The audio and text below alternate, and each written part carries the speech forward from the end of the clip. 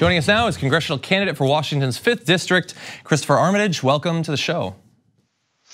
Thanks for having me, John. I appreciate it. I'm really excited to talk to you and tell some more people about our little neck of the woods and the bigger picture of it all. I'm very excited about that as well. So why don't we start with your neck of the woods? Give us an idea of what the 5th District is like. Well, it's Eastern Washington, so we have the second biggest city in the state of Washington, Spokane, but it's actually 25% bigger than New Jersey. We have 10 counties, but 2/3 of the population is in one of those counties.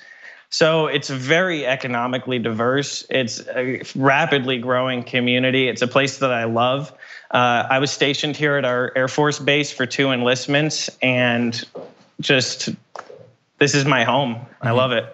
Now, in terms of politics, my impression as an outsider, I've never visited the area, I've heard things about the Spokane area, is that it does lean a little bit more conservative, and we should make note that the incumbent is a Republican. So tell us a little bit about the political makeup of that area. Yeah, we were actually on the red to blue list that the DCCC put out in 2018, and it looked like we were gonna be a flippable district. And we ran a Hillary Clinton light type candidate, someone who spent all their time in the 2 major towns that are in our 10 counties. They did private fundraisers and public speaking engagements.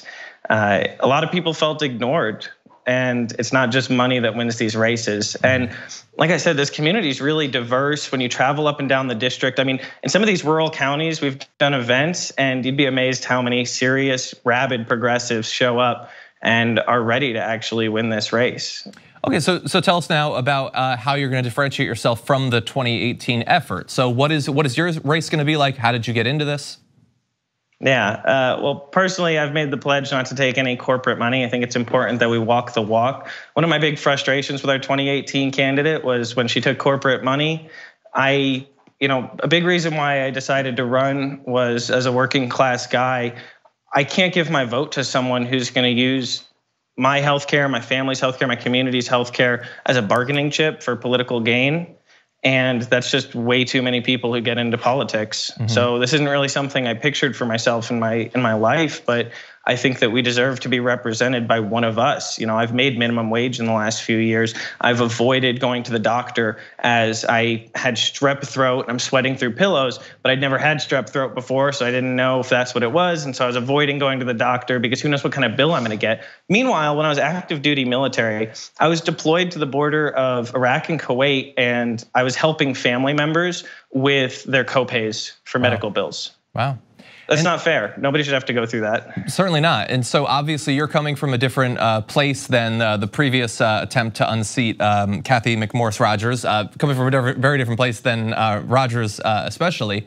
And so what is she represented for the district? I know that she takes a lot of money from corporations, something you're not gonna do, especially from dirty energy corporations. So what has she been for the district over the past few years?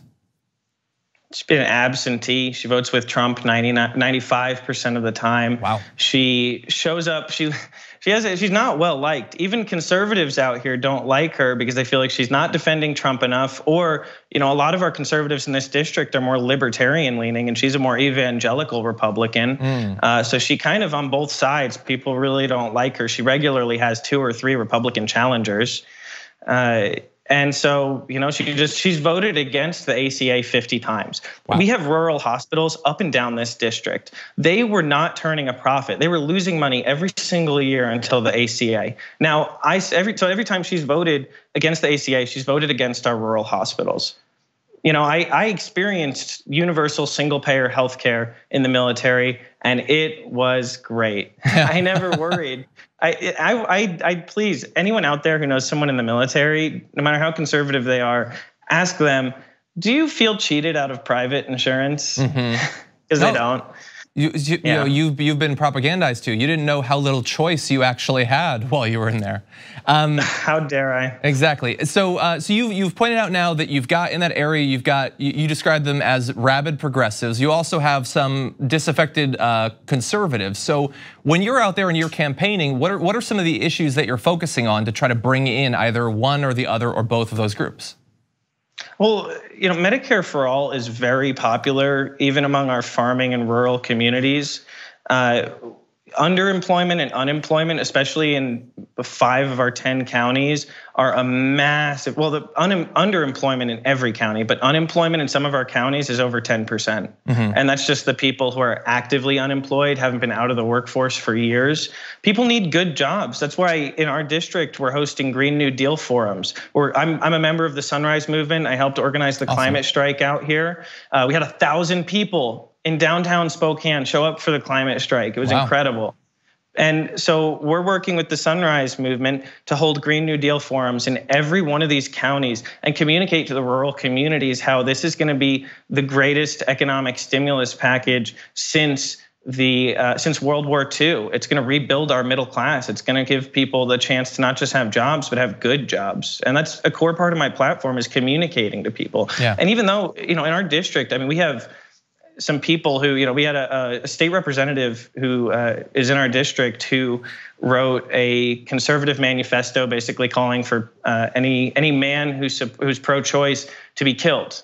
And we have armed conservative militias out here that are pretty serious. And that person who wrote that manifesto, who's a state representative from here, he was reported to the FBI for that by our Trump-supporting sheriff. Wow. And so it's pretty intense, but there's so much pushback. People are ready for the change. It's just we're not going to get there if we keep running candidates that people have to hold their nose when they vote for.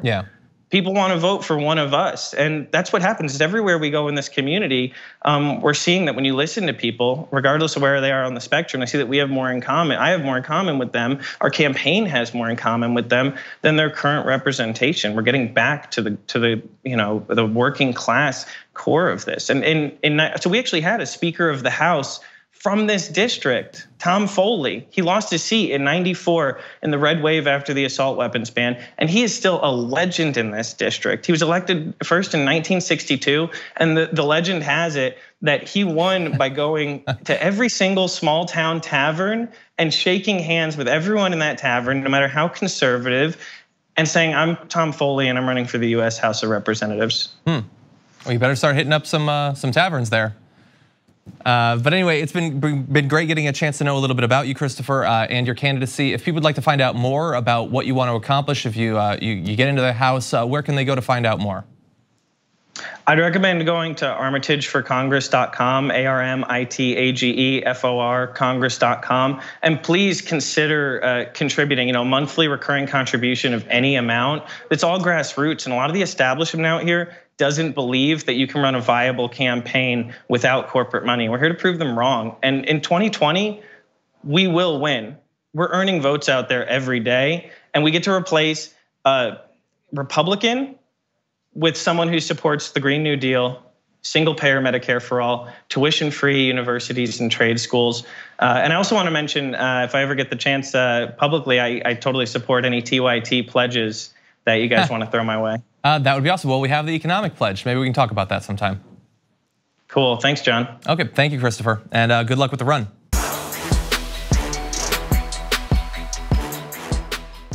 Check out the Damage Report podcast each day, wherever you get your podcasts, whether Pocket Casts or Stitcher or iTunes. You can join me as I give you the news and stories you want, with a range of co-hosts and interview guests jumping in on the fun each day.